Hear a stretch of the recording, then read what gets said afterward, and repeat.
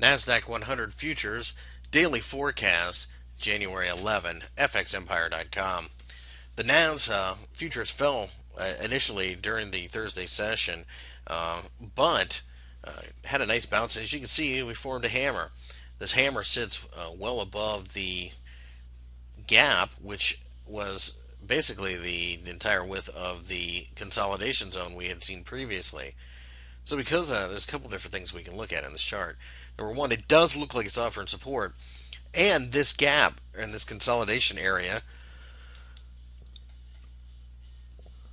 had 100 points um, as far as the height. And when you break out, that's what you measure, and that has us aiming for 2,800.